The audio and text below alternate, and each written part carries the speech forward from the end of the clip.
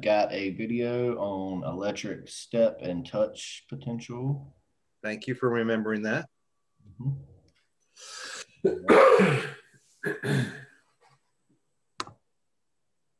I can see it. Got it.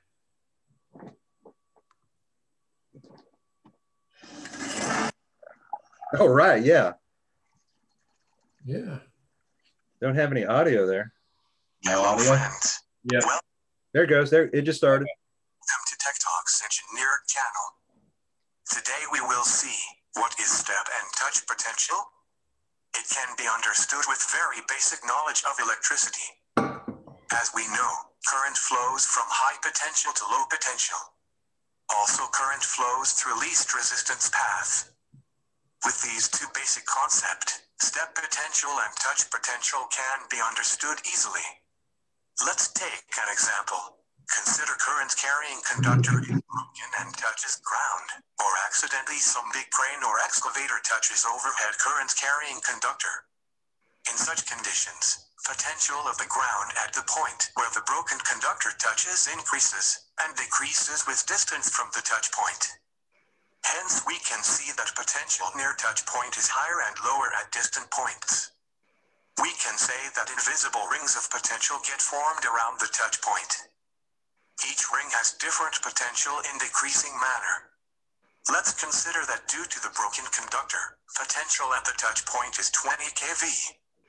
Therefore, let's assume potential of the invisible rings to be 18 kV, 16 kV, 14 kV, and so on. If one walks on this affected area, the person would experience an electric shock. Because while taking steps, one foot gets on one ring, let's say on the ring with potential of 14 kV, and other foot on the other ring with potential of 16 kV. This creates potential difference of 2 kV between two legs, causing current to flow through body from high potential ground to low potential ground. Because in this case person's body is low resistance path for current to flow than the ground. This is the cause of electric shock due to step potential, which can be fatal. Now, how to be safe and avoid such electric shock due to step potential. As we saw, current flows due to potential difference between two legs as one takes step to walk. Don't you worry. Here comes Bunny to your rescue. Bunny is the way one can get out of the affected area due to broken conductor. Keep shuffling or bunny hopping with both the legs lifting up and putting down together and not one by one until one gets out of the affected ground completely. Get at least 10 meters away from the touch point by bunny hopping. Also remember not to jump too high. To check whether one is inside affected area, shuffle out foot gradually, keeping it in contact with ground. If inside affected ground, the person would feel tingling sensation in legs due to potential difference. That means furthermore bunny hopping is required to get out of the danger zone safely. Now let's understand touch potential. If one touches high potential conductor or an object, current flows through the person's body to the ground, body being the low resistance path for current to flow. Hence body experiences electric shock, which can be fatal. Therefore, the way to avoid touch potential is to avoid touching such object with electric potential, for example electric poles, conductors, etc. So guys, this is all about step potential and touch potential. Hope you like the video. If yes, please hit the like button and comment. For more videos, please subscribe. Thank you. Thank you. Albion Online is a sandbox MMORPG. Stop that. No problem. Mike, could you unshare there for us? Mm-hmm. All right, thank you very much. Mr. Carabo, anything you'd like to add to that? Or explain? I was hoping to see if that information is accurate. They didn't really go in much detail with touch potential either. Okay. Electric stuff. Well, hold on one second. Another one on that. First and foremost, yes, that information is very accurate. Let me go ahead and state that now. Hold on a second.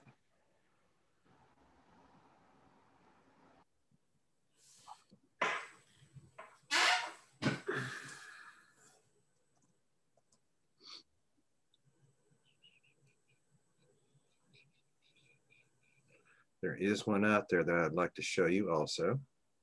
Here it is.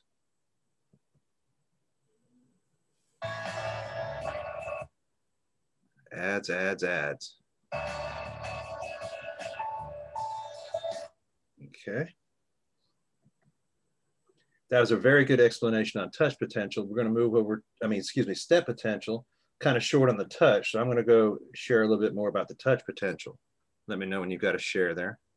Got it. Okay.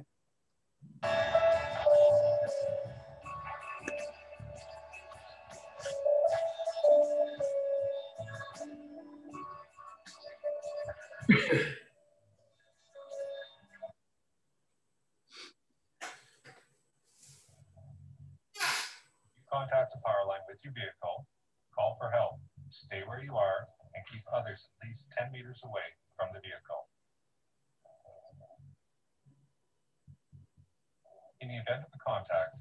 So step and touch, touch potential can actually go through underground wires also. It is not just a vehicle, equipment, or object that could be energized. Everything within a 10-meter radius of the contact could also be energized. So he's got the truck here showing the truck, and he's made contact with the dump part of the truck up in the power lines. You would think that a rubber tire would be a good insulator to that. Why do tires not factor into this? What are tires made of? Steel belts. Steel belted. Yeah, there you go. They're rubber. They're not a good insulation rubber. They're meant rubber for the road, and they're got steel belts in them. So that's why really tires on a vehicle are not a good insulator. That's why you have to be aware of both step and touch potential. With step potential, electricity spreads like ripples or rings over the surface of the ground away from the point of contact. Each ring carries a different voltage. If you step into one ring while your foot is in another, the electricity will make up the difference in voltage through your body. With touch potential, if someone on the ground touches what is in contact. Now, obviously, the way this should be in effect is the boom of the traco hits a power line. Where should electricity be flowing as far as least resistance? Where through? The tracks or the man? What are the tracks made out of? Imagine some sort of steel. Steel, yeah. Steel. But that's not to say that if it comes in contact with the truck, some of it's going through the steel, that if you make touch contact or touch potential, there's a difference between you and the traco, that some of that electricity may travel through you. So that's your touch potential. With the power line, electricity will travel to the person's body. If you hit the power line, it's to break the vehicle free of the contact. It doesn't cause more risk to yourself or others than any serious damage to the power line. If you can safely break from the contact, move the vehicle or equipment at least 10 meters away to safety. If you must exit the vehicle, only in the case of a fire, jump away from the equipment with 2 feet together, then bunny hop or shuffle at least 10 meters away from the equipment. Feet together, then only in the case of a fire, jump away. I'll get right here. That thing's going kind of fast. Vehicle, only in the case of a fire. Okay, you'll notice right here, gentlemen, don't hold on to the vehicle and then step on the ground. That includes your car too. Because as soon as you do that, what's the difference? What kind of potential do you have? It's a touch potential. Right. The ground potential. Yeah, see the handle that he's got on the side to get up in the truck right here? If I hold on to that, step onto the ground, now you've got touch potential. You got to keep your hands by your side and then jump out of the vehicle. It's kind of hard to do in a car, but you can't make contact with the car and the ground at the same time. Fire. Jump away from the equipment with 2 feet together, then bunny hop or shuffle at least 10 meters away from the equipment. Don't take large steps, as there is the potential for electrical current traveling through your body. If you're not sure you're far enough away, slowly move your feet apart. If you feel a tingling sensation in your legs, you are still within the step potential zone and must continue to bunny hop or shuffle away. Okay, so I mean, Mr. Carabo was asking, is this for real? What do you think, Professor V? Absolutely. It is for real. And with you working in a utility industry, the potential for it to happen is much, much, much greater. Some of the situations that I've run to, especially working for Santee Creek, a lot of your trouble calls might be at night, down in the woods. And of course, if you got power out, the first objective for you to do is go out, patrol the line to see if there's any problems on it, to determine what the problem is. Have I stepped up towards a power line and been close to it while it's been laying on the ground? Yes. And you're able to feel it in your feet and through the bottoms of your feet. As soon as you do that, do an about face. I know it looks kind of dumb. Hop away. It doesn't take much to get the heart in defibrillation and for your heart to stop. So that is a true concept. Now, you think out there, well, aren't there fuses? Aren't there protective devices that are out there to prevent this to happen? Yes, there are, but some of them do not work in all cases because of the resistance of the ground that the power line has fallen on. So that voltage is traveling, especially down at the beach. What's the beach made out of? Sand. Water. Right? Sand. And what's glass made out of? Sand. Sand, and glass is a great insulator. So you get a power line laying on sand, it has a high resistance value, and it may not trip or operate protective devices. So when you approach power lines, when you approach equipment, and I've seen it happen before where crane operators or trackhoe operators have gotten a boom up into a power line. If the piece of equipment is not on fire, or you don't have any problems with the equipment, what are you supposed to do? This includes a motor vehicle also. Stay in it. Stay inside. Stay inside that piece of equipment. Include your bucket truck. If you've got a line truck and you're up on those pieces of equipment and something comes in contact with the power line, do not get off that piece of equipment unless there's an emergency or something wrong with it. It's burning. Any other questions there? Good video. And that is something, guys, to remember from here on out. You see any kind of power line, 7,200 volts transmission, distribution, 120, 240, and you approach it, immediately hop away until you determine that line has been de-energized before you start approaching it again. Any other thing you'd like to add there, Professor V? Yeah, I mean, really, in my experience, I mean, so many times I've been on, spent a lot of where they're widening out highways, road constructions are notorious for putting a dump truck or some kind of piece of machinery up in the primary, or that, in those conductors, burning it down, falls across the vehicle. If it's not, shooting sparks or, an arc on it or something, you have really no way of knowing whether it's energized or not. Went to one down next to Kingsburg, guy put the dump truck in it. It blew out all the tires on it. It blew out the headlights on the truck, and the guy sat in the cab of the truck till I got there. I was probably, 30, 35 minutes away, and that kind of halted things on the scene. But the minute I got there, I checked and made sure the line was de-energized. That gentleman got out of his truck and started walking towards his house. He quit right there on the spot. So be aware of that. You can't see it. A lot of times you can't hear it. Went to a down power line, and it was in a sandy area, like Professor Shoemaker said.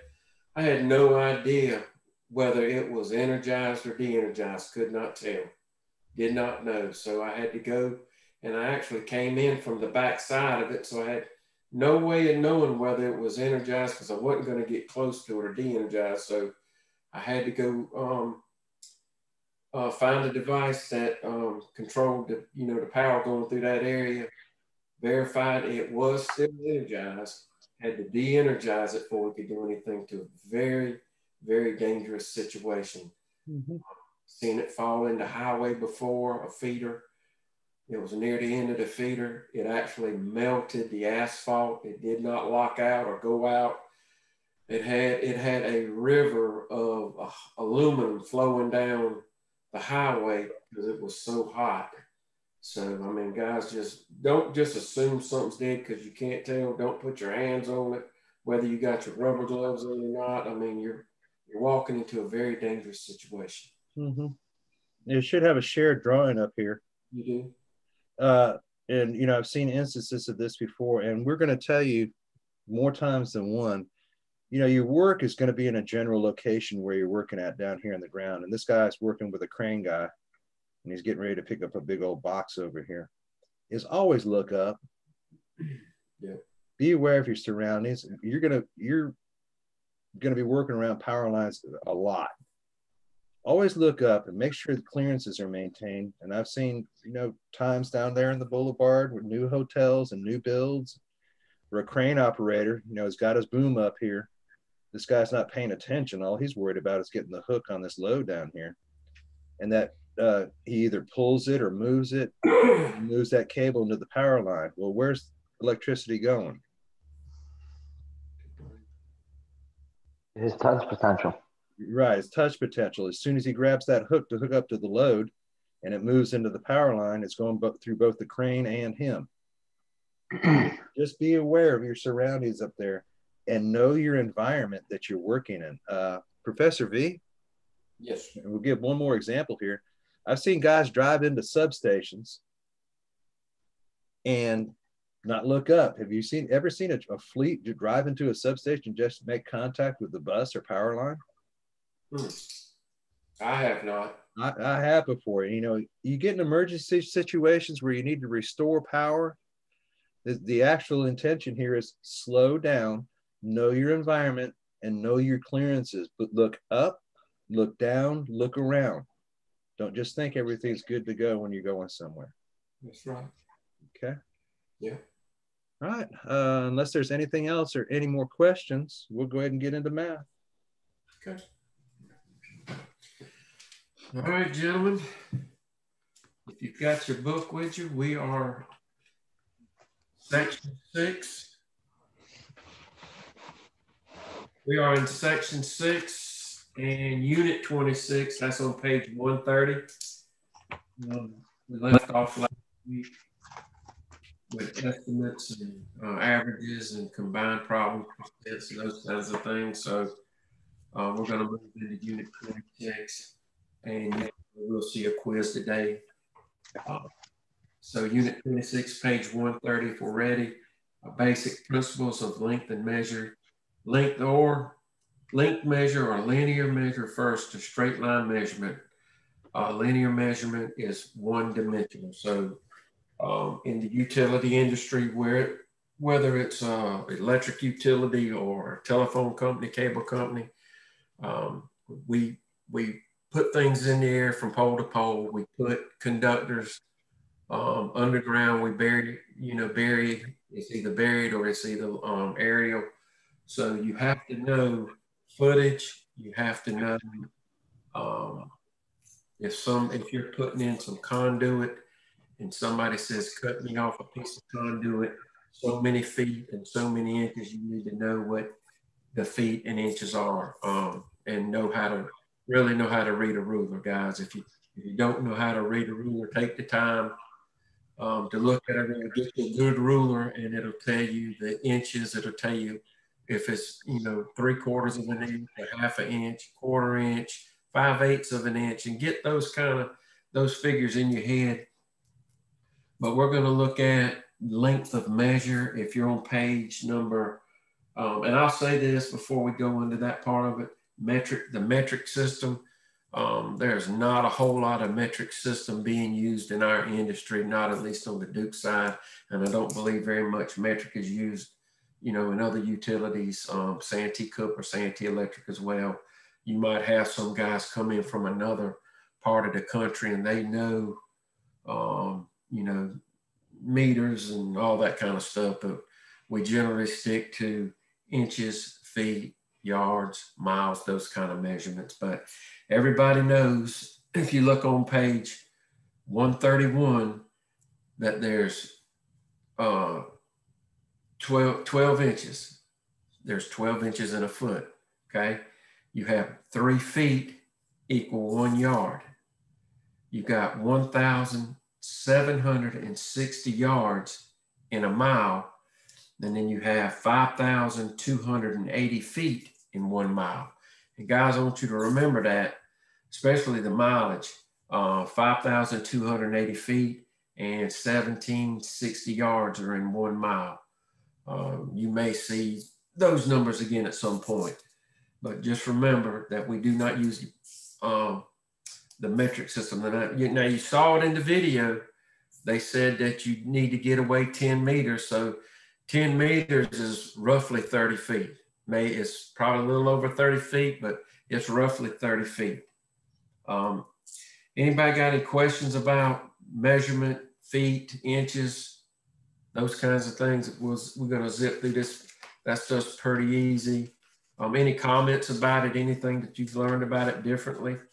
Just one from me, Professor V. When you say 1,760 yards, yes, 5,280 feet in 1 mile, the industry out there, as far as especially when you're doing overhead conductors, when you have reels of wire, yep, you either try to go either in halves or wholes of a mile, so you'll be able to pull a mile at a time. That's why we emphasize knowing that footage right there. And the reels that you're going to be looking at of wire that you're going to be loaded up have this on the reel. So if the design asks for where you're going to pull 1 full mile of overhead conductor, make sure you have how many feet on the reel. 5280. 5280. Well, Plus what? compensate 10%. Thank you very much. Thank you very much. So another, what? 520. Yeah, so yeah, 500. Right. Make sure you have around 5,600 because some of it's you're gonna need in scrap. That's all I had to add, Professor B. All right, I thank you for that. Guys, you got anything else about feet, inches, miles? And just remember too, guys, that if you go work, a lot of crews they work both overhead and underground, so they'll do underground, they'll have to install conduit or that funny pipe as well. Most conduit comes in either 10-foot sections or 20-foot sections. So if they tell you to load up, 400 feet of 2-inch conduit and there's 20-foot sections, so you just need to know how to figure what that would be. So somebody tell me how many sticks of conduit am I going to have if it's 20-foot section? 12. Say it again. It would be 12. How many sections you say? You need, 20. if you need 200 feet of conduit and they're 20-foot sections, how much you got to have? Oh, 10. Yeah, correct. Okay. Very good. Yeah. So I'm just going to draw something out here real quick, and we haven't done this in a good while. Remember, huh? Thank you. Remember out there, guys, when an engineer comes out to a job site, he's going to stand here prior to it being constructed. He's going to stand here and he's going to pull out his wheel and he's going to wheel off from point A to point B. And he's going to say, 300 feet, that's how much conduit and wire I need. What is he not counting? That extra 10%? All I see is the attendance. Yeah, attendance data screen. Oh, I'm sharing the wrong screen then. Hold on. Give me a chance. There you go. How about that? That's it. That's better. He's got a 40-foot pole. Here's ground level. Right here, he's standing on it. He wheels off from point A to point B, and he says, yep, well, I need 300 feet of conduit, and I need 300 feet of wire. Well, what is he missing here? 10%. What else? How deep he has to go. How deep he has to go. 40 feet up the pole. 40 feet up the pole. How deep he has to go? He has to come back up. He has to come into this transformer, and you got to leave a little slack out too. See, always at 300 feet, that's more than 10%. I can tell you right there. Right. Absolutely. So always, you get somebody who says, yeah, somebody steps it off in 300 feet increments. Oh, and I do want to do stepping too, Professor V. Does it always take, ask the Would engineer. he need like 396 feet there? I don't know. I haven't done the math. Always ask ahead of time, did you give enough to go up the pole and how much we need to bury and how much we need, always ask that question before you take off. So if he said 396, I'd probably pump it up to 400. Right. All right. The other thing is, and this is going to happen a lot of times out there in the world, you're going to go out to a job site. Let's start a new one. Or you're going to run into a trouble call. And let's say I've got a pole here. And here's some wire that comes down to my house. Hooks up to my house right here. How do I know you're not going to carry a wheel on your truck? And all of this is chewed up by squirrels. It comes down. I need to replace this whole span in this area right through here. What's a good basic way that I could find out what the length of this wire is? From the distance from the house to the pole? Yeah. Use your feet and walk it. Use your feet and walk it. What is the typical gait? When I say gait, that's how much power of a 6 foot tall person.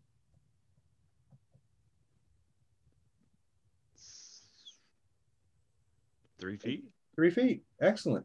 Okay. That is a good way. So I start stepping right here. Now don't change your normal walk procedure. You walk 1, 2, 3, 4, 5, 6, 7, 8, 9, 10. I took 10 steps to get from here to here. How far should it be? 30 feet. 30 feet. And I need how much more? 3. 3. Let's go ahead and say, when it's all said and done and over with, 40 feet. That's going to happen a lot out there in the world. Why did I add so much to it? Just to be safe. Yeah, excellent. Thank you very much. What's the difference in 10 feet of wire? All right. Nothing. Yeah, nothing. Ain't nothing. That's from better than splicing. Yeah, that's better here, and it's better than not having it when you get done. So this is burnt down. I call my friend at the warehouse, Samuel Carabo, and I say, Sam, hey man, I need you to pick up 40 feet of 1/0 triplex. Well, how did you determine that number? By stepping off and giving some extra right there. Don't do this. Step it off. I need 30 feet. No, you don't. You need 40. Okay, add that to him. Don't make him assume that. Okay, Professor B. Guys, got any more questions about that? About, inches, feet, yards, those kinds of things? Okay, very good. Let's move on. Let's move on to, what time is it? 9:30. We good? 9:30. Page 140. Let's look at area measure. And we're just going to talk a few minutes about that. If we need to figure, we've got a, let's just say a box, and it's 12 inches length, 12 inches wide. What's the area for that box? Anybody? 144. How'd you get that? 12 times 12. 12 times 12. Area by width, area by length, okay. Or width by length, length by width. Very good. That goes for square feet as well. If you've got 9 square feet, so 9 by 9, what's that going to give us? 81. 81 square feet. Okay. I mean, that's pretty cut and dry. Just remember, if they're asking for the square feet of a room or box, and of course electricians like to figure that for load in a room, as far as lighting or receptacles. But of course, we're not electricians. We're going to be linemen, so we really don't have to worry about that kind of thing. But just to say that we've gone through it. So before you carry on there, we give the basic stuff here and of doing math and whatnot, but I've seen this happen before.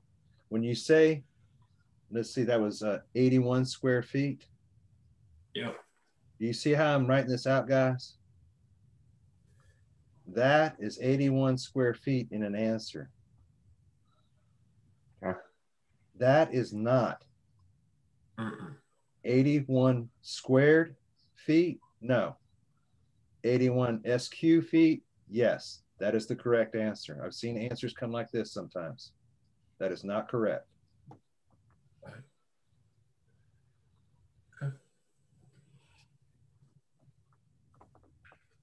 Carry on, my wayward son. All right. Does anybody have any questions or anything they wanted? That's pretty quick stuff to go through there, guys. I mean, That's it. we can roll on, or you want to, Professor Shoemaker, the next unit is 31, and that's the basic principles of ratios. You want to? Yeah, let's take a break before we start that, because we're going to delve in that pretty hard. Okay, 9:34. So what? 9:45. Sounds like a plan, man. All right. 7. How did you determine that number? 210 divided by 30. Okay, 210 divided by 30 equals 7. That should be your reading on the primary side of the transformer. Is there any questions there thus far? Because we're going to be getting into this a good bit with different types of voltages.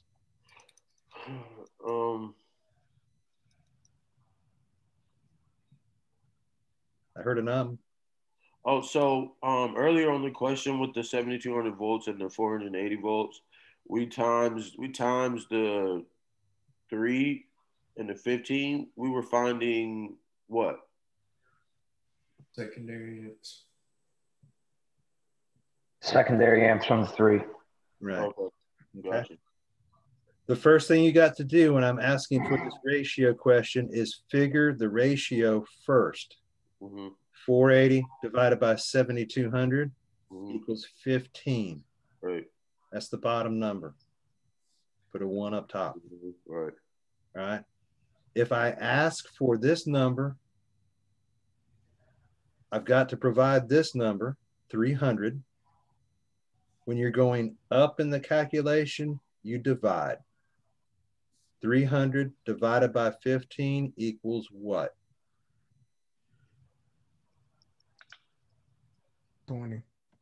20. Yeah. 20. Excellent, guys. Excellent.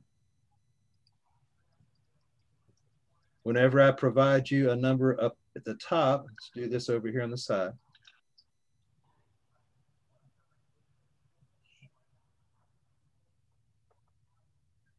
Seven amps.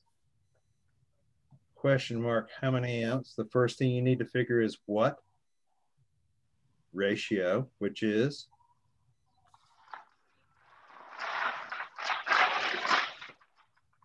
One to 30. Every time you go down in your calculation, you need to multiply. 7 times 30. Oh, okay. Yeah, it's starting to click, isn't it? Yeah. That answer will be 210. 30. All right.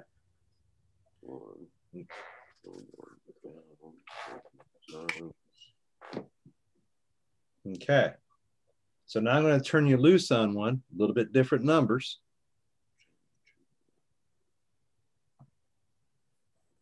$19,900. That's my primary voltage. My secondary voltage is 240. If you come up with a decimal, that is okay. What is the first thing I need to figure? Ratio. What is the first ratio? Ratio. I'm going to take my 19,900 79.16 and divide it by 240. That gave me a what? 79.16. 9.16. What do I put up top? 1. 1. I have 42 amps on the primary side. How many amps do I have on the secondary side? 42 times 79.16.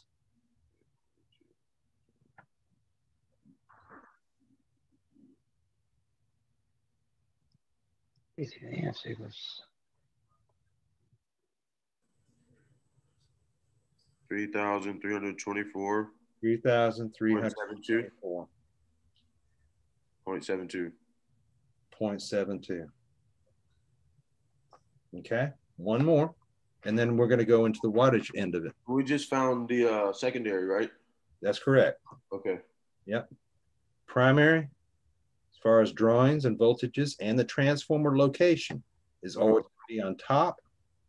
Secondary always comes out of the transformer below. Okay. Now I got a question. Yes, sir. How you on?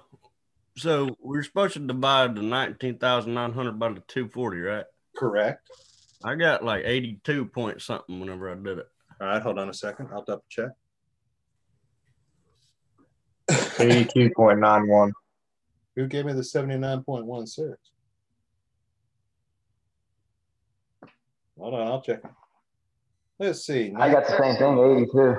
900 divided by 240 equals 82.916. That's what I thought. So we might as well just scratch all this. That's bad information. File, new. Save. 19,900. 240. V. 82.91. That's sufficient. We're going to the 100th. 1. I'll give you a new amperage right here. 26 times 82.91 is going to give me my secondary amperage, which is 2,155. 2,155. And I heard another answer there. 0.8. 0.8. Okay. Just a double check here. Is everybody up to speed how we got this process and how we got this number down here at the bottom? Sure. Okay, fantastic. Where did the 26 come from? Where the 26 come from? I gave it. That's a measurement I took. I've got to give you some kind of information. You've got to take some kind of measurement. To get the secondary? Excuse me? Is that to get the secondary, correct? That is correct. Okay, got you. If you want to double check yourself and make sure everything's correct, divide 2155.8 by 82.91. That's a good double check on your work. 2155.8 divided by 82.91 equals 26.00. That was a check on my work. Good to go. All right, I'm going to flip it one time.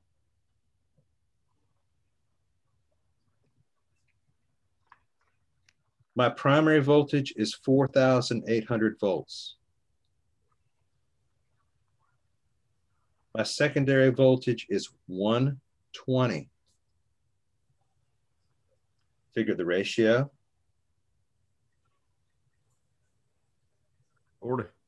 40. 40 times 120 equals 4,800. I'm going to put my 40 here. This remains 1. My secondary amps, I'm giving you this number. It's just an arbitrary number, is 26. How many amps are on the primary side? 1,040. Yeah, 1,040. 1,040? Yep. When you go down in your calculation, I'm looking for this number down here. You multiply. When I'm going up in the equation, I need to divide. I got like 1.53. There we go. 40 divided by 26 equals 25. 26, 40. I got 1.53. 1.53 is your answer. You gotta watch out for direction here, guys. When I give you the value of amperage, I got to give you one value of amperage. If I'm going up, I divide. Oh. If I'm going down, if I give you the top amperage here, and I'm looking for the amperage on the secondary side, I've got to multiply by whatever the ratio is.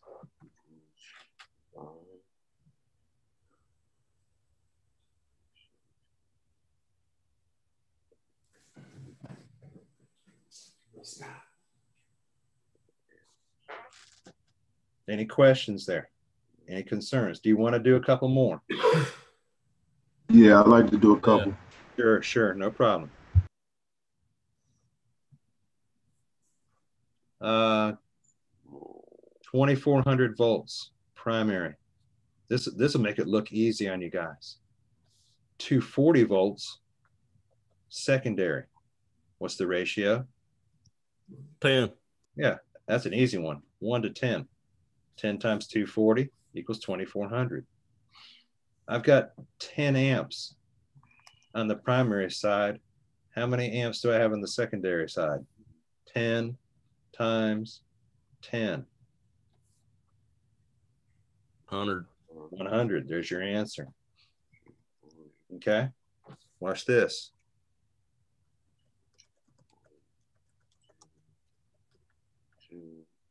I'm going to leave those same numbers up there. Still the one to, it stays. Transformer is built this way. The ratio stays the same. I've got 100 amps on the secondary side. How many amps do I have on the primary side? Now I'm going to go divide. So 10. 10. There you go. 100 divided by 10 equals 10. Okay, don't get your amperage numbers and your ratio numbers mixed up. Transformers come pre-built in this way. You're not going to find a transformer that has a ratio that's completely strewn out. Right? That voltage has to match the primary voltage that's on my system. This voltage has to match the voltage that I'm going to be using in my home or business. So those are not going to change. What is going to change is when I'm using power in my house, that amp value is going to go up and down as needed. You need to determine, well, if I take that secondary amperage and know the ratio, this should be the primary amperage, or vice versa. I'm going two directions here. If I know the primary amperage, then this should be, on a good transformer, my secondary amperage. Okay, we'll do one more. What time is it, Professor V? It is 10:14. I'm moving along time-wise. Yep. All right. All right, here we go. 19,900. That's my primary voltage. My secondary voltage is 480 volts. 19,900 41.4 divided by 480. 41.4. Okay, that's 41.4. That number always goes at the bottom. So I put at the top. 1. For every 1 amp that travels through here, I'm going to have 41.4 amps on the bottom. 1 times 41.4 equals 41.4. If I double that number, it's 2 times 41.4. 3 amps, 3 times 41.4. You see where I'm headed here? Okay. That's all the down measurements right here. That'll tell me what's going on down here at the bottom. Vice versa. If I've got, and here goes the rest of the question, if I got 1,070 amps on the bottom, how many amps do I have on the primary side? Now I'm asking you to do what? Divide. What's 1070 divided by 41.4? 25.8. Yeah, 25.8. 25.8.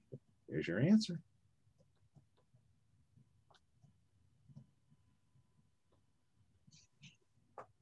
Okay. You'll see some questions on the test about this. And, you know, obviously I got to give you word questions. And I'm going to go ahead, let me go ahead and get that up here.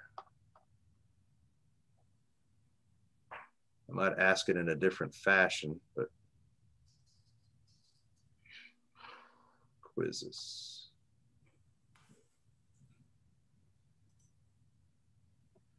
All right, quiz 3. Edit.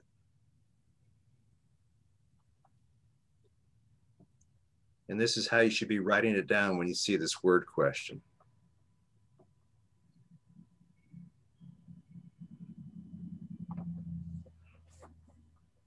File, new. Outside. A transformer primary voltage is 7,200. I'm reading right off the question on the quiz today. The secondary voltage is 240. What's the ratio of the voltages? 30. Almost. Is it 30? Yes, 30. Be careful. It's 1 to 30. Okay? The number by itself is not a ratio. The two numbers together are. Okay, all right. Now it makes more sense. Okay. So you put the 1 up there. There you go. Okay. All right. So that's an actual quiz question, worded. Don't have the drawings up there. So that's a worded. Just go along with the question.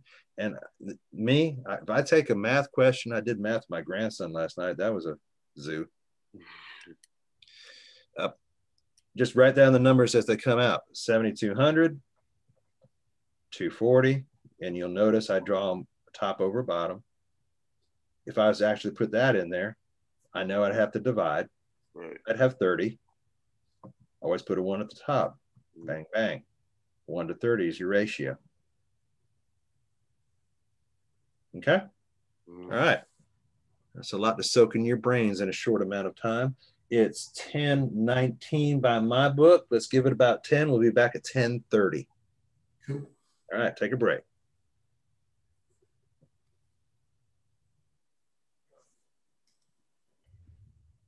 Okay, I should have a share screen up there, Professor V.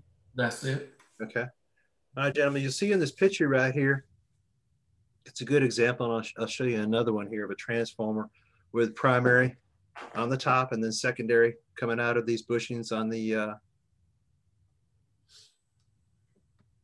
let's see, make it real big. Right here in the front. So the top, and I've got another picture to show you. So the top bushings here on the transformer, I've got a primary voltage coming in. You can tell the difference. You see how big this one is here at the top and how small these are at the bottom. That's a good indication of a voltage change. I don't need that much insulation down here at the bottom. But what I want you to look at and see why we're going into this as far as math is concerned is conductor size. Do you see how small the conductor size is here? And I'll go ahead and zoom this in to make it more visible to you. That looks to me about the size of a number 2 AAAC, probably about half the size of your pinky finger. It's small. And actually going through the entire switch, because it's a primary voltage, that's number 4 copper. That's even smaller. That's not even the size of, maybe the size of half of a pencil. Comes down to the switch, goes through the fuse. See this wire coming out the backside, that goes to the top of the transformer. Now it's being transformed inside the transformer. We'll say this is 7,200, our primary voltage. And this is 120, 240 coming out of the transformer and going to our home. Now look at the difference in size. Is that conductor bigger going to our home? That's 120. That's neutral. That's 120. Is that conductor size bigger than the conductor that's coming into our transformer on the primary side? Yes or no? Yes. Or smaller, ain't it? All right. It looks bigger. That all right, and I'll give you some relativity here. I know you're looking at a screen. That give me a good example there, Professor V, of if you got just a regular Phillips screwdriver. Can you see that video? Yeah, I've seen it. Go ahead. Yeah, if you got a regular Phillips screwdriver, Yeah, that copper coming into the switch is about the size of that screwdriver right there. that's fair. All right, I'm going to flip the screwdriver over. The wire that's coming out is almost as big as the handle. You see the difference? Right. Mm-hmm. 4, 1 off. Okay, that's the difference in the two conductors. Why am I able to use a small conductor at a primary voltage, but have to use a bigger conductor at a secondary voltage? So you don't use as much power? More amps? You're trying to carry it a longer distance? Yeah. No, this is here. I'm just going from the top of the pole down to the transformer. I think okay. somebody in there said amperage. Remember when I gave the analogy of the water line pipe? Mm-hmm. All right. So the amps went up. All right, and I'm going to throw a little math at you while not drawing it out here. I've got 3 amps. This is my primary wire going into the switch. 3 going through this pipe. My transformer is 7,200 volts input, 240 volts output. How many amps am I going to come out of the secondary side?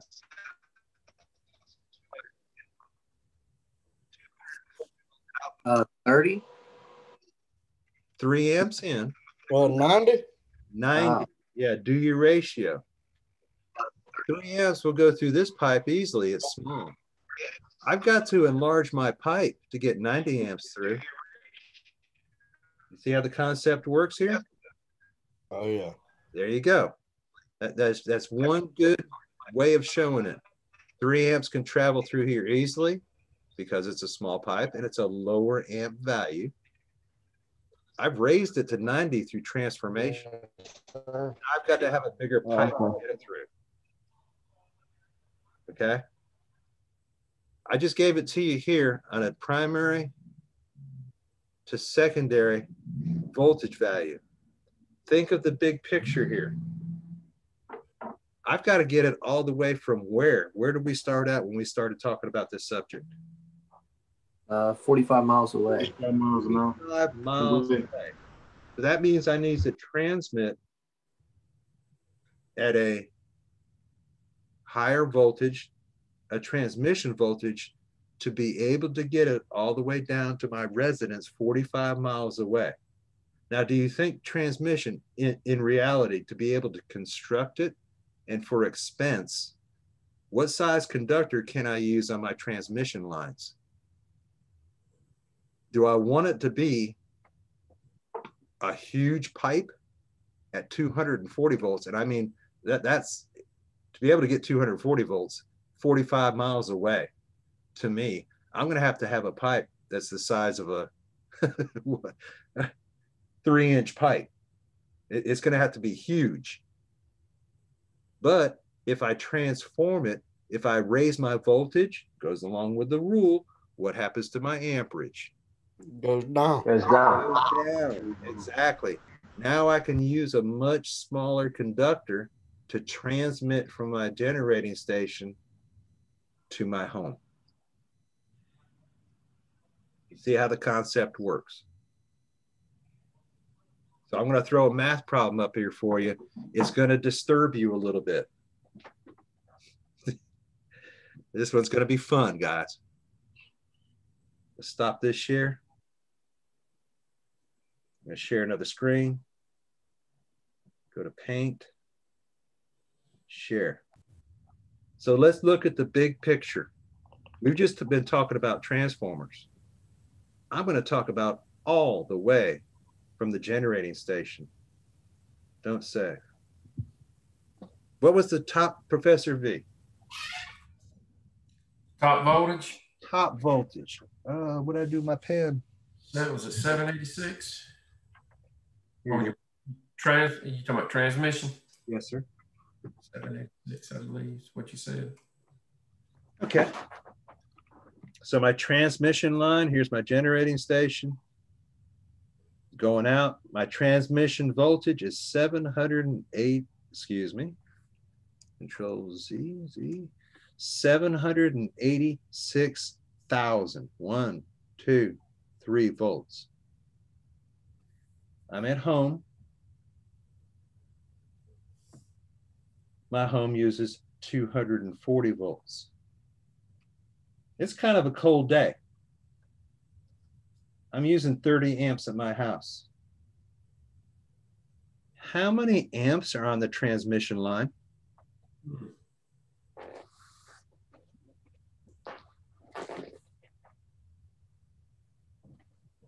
Don't overthink it right here. It's the simple math that we've been using. Would it be 109? Hold on a second. Don't go up. Don't go thinking too hard about this. We've done. I need to answer this.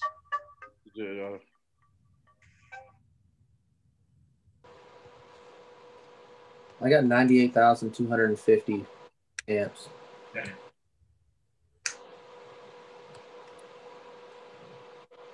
You multiplied it. I don't know if it's right, but I divided 240 into 786,000, and then 3275. Then you multiplied it by 240. Yeah, that's what I did.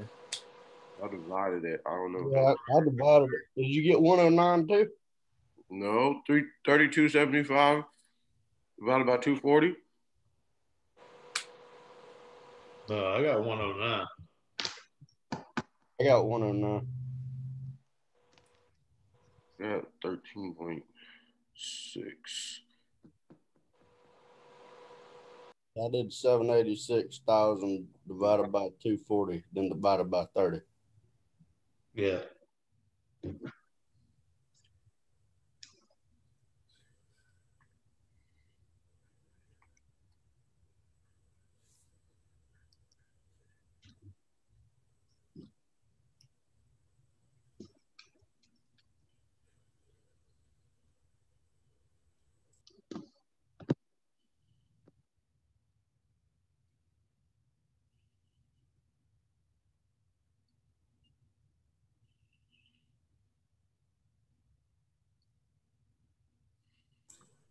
Okay, gentlemen, I'm back. Sorry for the interruption there. That was the big boss calling, so I need to take care of that. So I provided you with two voltage numbers, correct? Mm-hmm. 7, 8, 6, 1, 2, 3, and 240. Well, don't overthink this. I just need the ratio between those two numbers. What do I do? 1 over 3,275. 1 over 3275. 3,275, correct? Yeah. Okay, Yep. so I've got 30 amps here.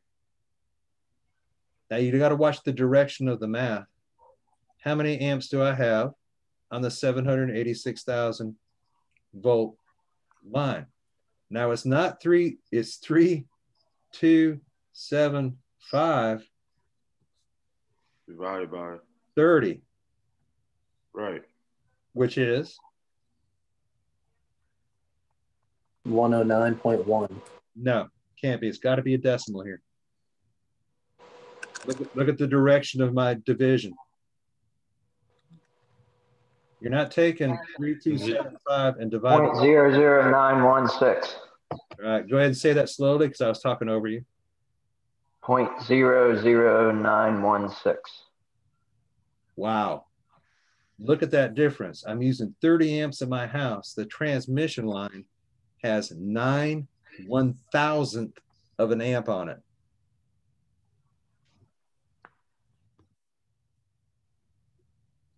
Huge, isn't it? And that's why you can have such a small or a skinny line traveling that far? It's going to be part of the smaller line conductor right here. But do remember, our transmission line coming out of the, and I'll give you an example right here. Our transmission line is not feeding just one home, is it? No, it's feeding tens of thousands of homes. So we'll use some of the same numbers in math and going right here. Okay. And so if this was a test, how would you ask this on the test? Like what would be? I would ask, my transmission line is 786,000 volts. The volts at my house is 240 volts. I'm using 30 amps in my house. How many amps are on the line? Okay, that's what I thought. Okay. All right. So we'll use this as a general rule of thumb. 30 amps feeds one house. That's kind of high, but we'll go ahead and use it. All right. How many houses can I run if my line will go up to 900 amps? Woo. 30 houses? 30 times not 0.00916 will only take me to what? 0.027. It's going to be 98,253 houses. There you go. How'd you get your math? I did 900 divided by 0.00916. There you go. If that will feed one, how many will 900 feed? 98,253 homes. And really, my conductor is still small. So I just want you guys to get the concept of why we use high voltages and what happens to conductor size and construction. I mean, there's no way I would be able to get a conductor large enough to carry 98,253 homes built from Winyah to my house 45 miles away. It's not even feasible. The conductor would have to be huge. In order to do that, I've got to raise my voltage, and my amperage does what? Lowers. Lowers. Okay. One thing I do want you guys to remember, whatever happens on an electrical system regarding voltages and amperages happens on the entire system. If I raise my voltage here, what will happen to my amperage here? It's going to go down. Exactly. If I lower my voltage here on the transmission line, what's going to happen to my amperage here? Going up. It's going to go up. Exactly. Whatever happens on my electrical network is system-wide. Excellent. Robbie? Yes, sir. Anything you'd like to add there? You hit the nail on the head. Hit the nail on the head. There's kind of, what time is it? It's 10:47. 10:47. All right, we got some time here. I might run you guys right up to 11:30. Then we'll call it a day here. All right. One thing I want to check on with everybody. Are we feeling comfortable about, here's the gist. 7,200 volts in, 240 out, figuring ratios. What is it? 1 to 30. I'm going to have to, in my question, or when you get out there in the world, you're going to have to take a measurement either on the primary or the secondary to give yourself an amp value. For class, 210 amps on my secondary. What, and you'll see the question mark, is my amperage on the primary side? 210 divided by 30. 7. 7. Excellent. Do you want to double check your work? 7 times 230. 210. 19,900. 480. What's the ratio?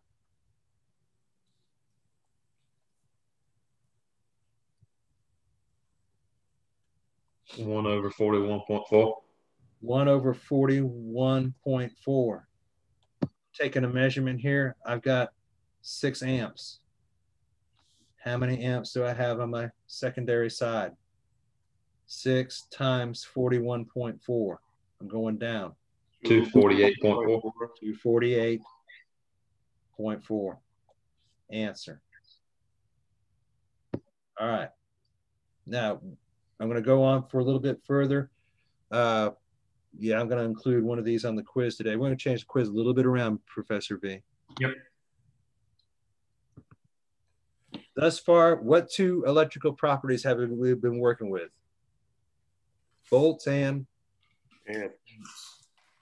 amps. Fantastic.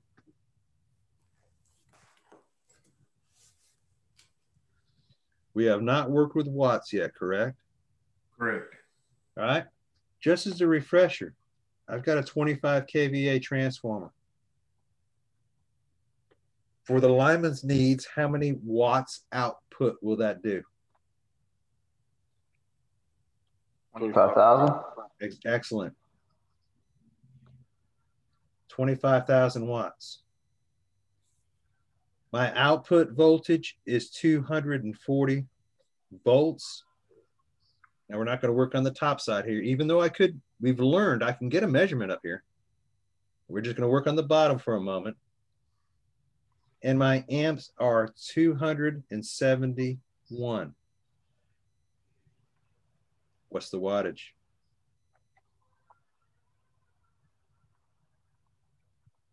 Do we remember how to do this? You said 271 what? Amps. Multiply. What chart do I need to reference? Hold on, I'll bring it up for you. The answer up. Ohm's law. 1.129.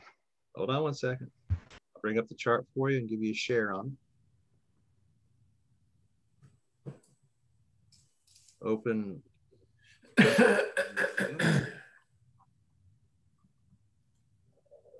All right, I'm not going to show the chart because I got this up on the screen. I'll give you the math portion of it. Power equals volts times amps. That's in Ohm's law. What's my volts? 240. And what's my amps? 271.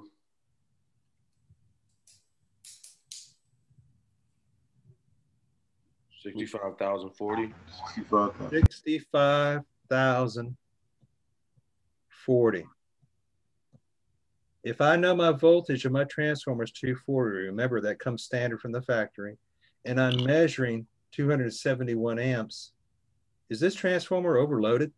It's a 25 kVA. Yeah. Yeah, big triple. Almost by 200 or more percent. Almost triple in that case. So you see the need, and I want to put this in relation to, well, what am I doing this for? Why am I getting this information from out in the field? What is this? What is the purpose of this math for? Does this transformer need to be changed out? Yes. Sure does. Yes. Absolutely. ASAP. Okay. So you're learning in this process of how to get amperage values. Remember, the transformer itself comes standard. 7,200 for this transformer, 7,200 in, 240 out. Okay.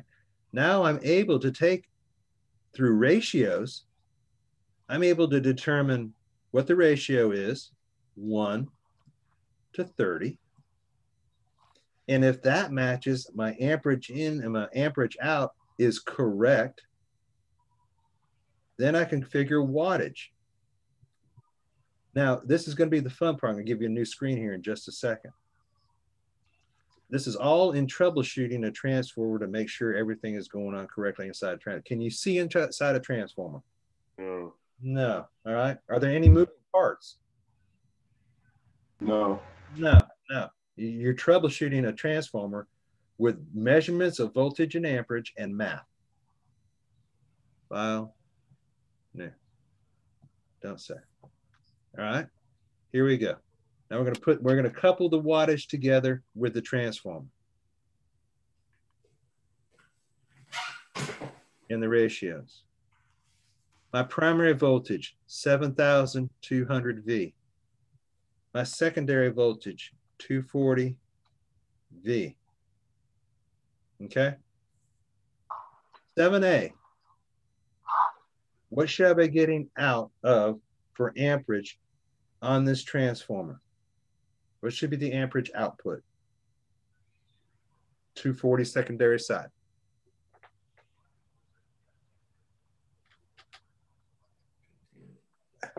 $210. 40 times 7.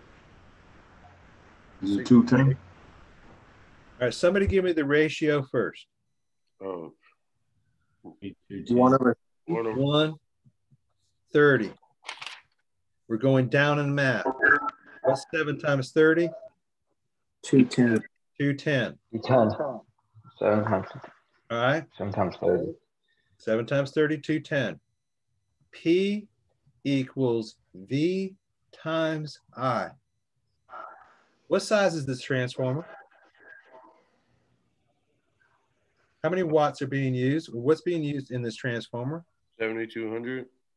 Watts, P. Oh, watts, my bad. 50,400. 50,400. So what size transformer should be here? 50K. 50 kVA. There you go. You size the transformer without even looking at it. You got some voltage measurements and you took an amp measurement and you sized the transformer without even looking at the nameplate. 50 kVA. How did you get 50? What did you multiply? Yeah, watch this. I took P, I'm looking for watts. I took my volts times amps, 240 times 210. What does that give me? 50,400? 400. 50,400. Now guess what? Do I have a volts and an amps value up here? Yeah. I sure do. P equals 7,200 times 7. Give me that answer. Oh, okay. It's the same thing. Yeah, see, how about that? 50,400. Same thing. Now everything's copacetic, isn't it? Absolutely. Absolutely. Okay, I think you guys have, if you got the gist of this and you got the information going on here, I think you guys have learned a lot today. Professor V, how about you? Good morning. And this, no, I'll be totally 100% honest with you. You go to Duke Energy and you give them some information on a transformer and they're probably going to be able to figure that out for you with a simple radio or phone call. I know Santee Cooper can do the same thing as far as sizing transformers and doing traditional outputs and inputs of transformers to see if it needs to be changed out. In some cases, during a storm, there have been no transformers to replace. You got to kind of determine on your own what size transformer I need to put here. And some other smaller companies, when you do your troubleshooting, you're going to have to run some math. And I can guarantee you, when you go into an organization and they give you these skill set tests, they're going to throw some of these numbers at you. And you're going to have to determine what the correct number output is as far as what I need to determine watts, where I need to determine volts, where I need to determine amps. All of Ohm's law figures in this. They'll give you the chart. You need to know what you need to plug in. So this is for multiple purposes right here in your future. Okay, Professor V, is there anything else you want to add here? No, sir. Okay, anybody else got further questions? I still don't know how you got the 50. 50? Can you do one more of that one? All right, let me, and I don't mind going through this as many times as we need to, and I'd like to go. I got a lot of stuff going on up here, so I'm just going to start from scratch. File, new, don't save. All right, I've got a transformer that's on a pole. Right. I know the input voltage is 2400 volts. All right. My output voltage is 240 volts. I can take measurements and find out this information right out there in the field. Okay. I'm going to take an amp value and get a reading for that. And I'm going to put 3 amps. That's the reading that I got. First thing I need to determine, how many amps are coming out of the secondary side? First thing I need to do is find the ratio. So 1 in 10 is the ratio. 2400. That's this number. Divided by 240, that number. That is 10. Okay. This, I'm going to put my 1. It's a 1 to 10 ratio. Now I just need to plug in my number that I had when I took for the reading. 3, I'm going down, times 10 equals what? 3.3. 30. 3 times 10 equals 30. Okay.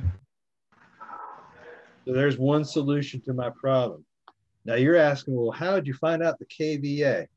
Now that I have a voltage and an amperage,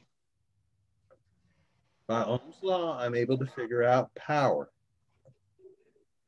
By the chart, and I'm just reading it off the chart. I've got it up here under the screen. P equals V times I. I can use either set here.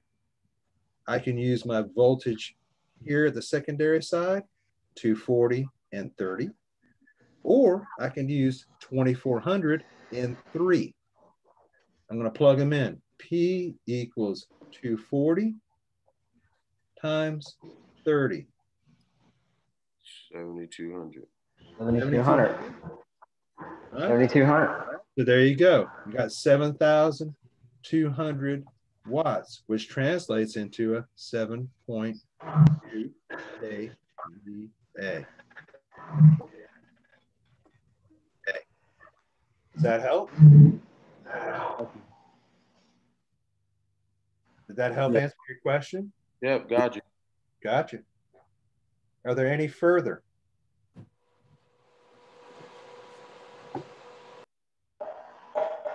Okay. Hearing no further questions, let me look at the time here. 11 o'clock. 11:02. Right on 11? 11:02. Yeah. Dang, I'm good. All right, gentlemen. We're going to go ahead and prepare a quiz today with this information. And I will go ahead and we're going to have a recording of this also. And I'll post both when the recording is on YouTube and when the quiz is available. And that will be your afternoon work. All right.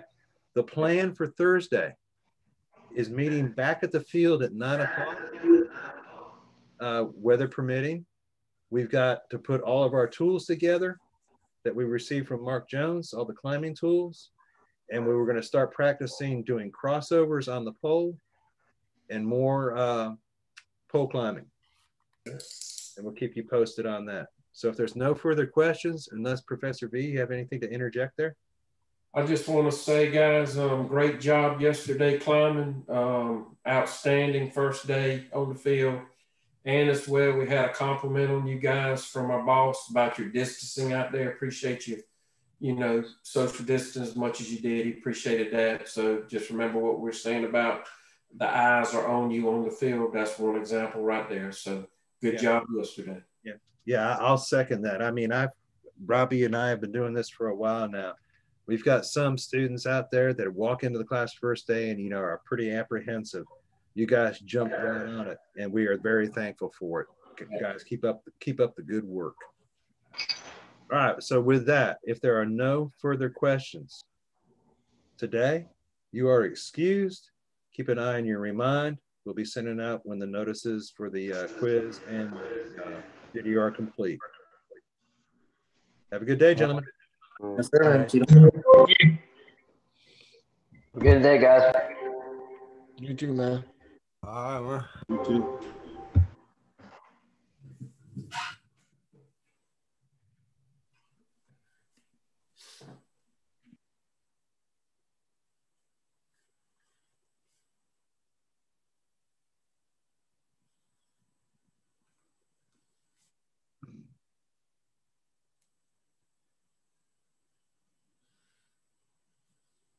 Scott, you got anything for us? No. I'm going to close and reopen, okay? Roger. All right.